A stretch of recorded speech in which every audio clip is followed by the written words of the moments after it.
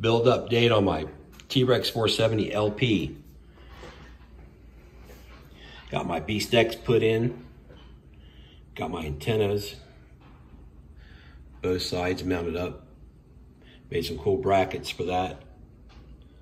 They're just micro servo arms bent, then Loctite them in when you put that screw in. I'll try to keep this steady as possible, folks, because I'm just moving around showing you the wiring and stuff like that. So if you get seasick, have a Dramamine high colonic. Fixes everything. Works for me.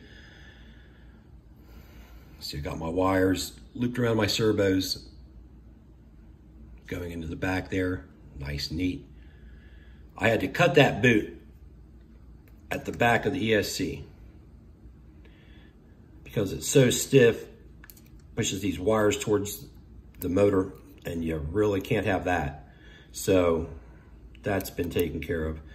The ESC itself is being held down with wire ties, and I got a nice little gap between the release button and the caps. I don't want nothing hitting.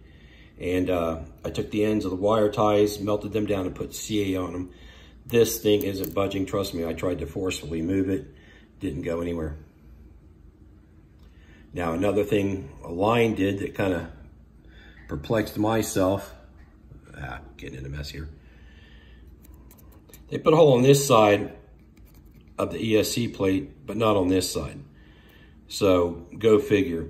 So I went and I put a hole down there, got everything snugged up. ESC isn't going anywhere, came out good.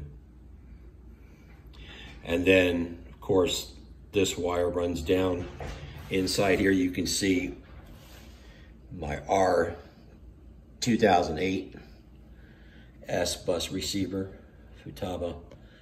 Squeezed in there. I got that Velcroed in. And like I showed you before, antenna routed neatly out the back.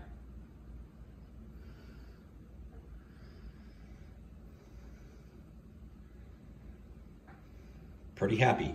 Nice build.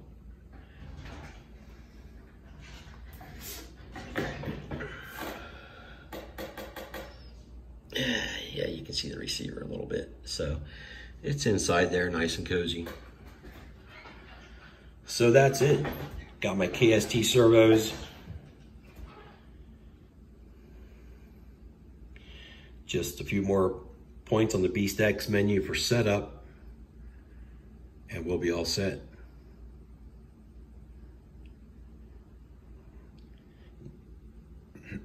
Y'all have a good afternoon. Thanks for watching. Be safe. Wash your damn hands and be nice to each other. That don't hurt either. Y'all have a good day. Bye now.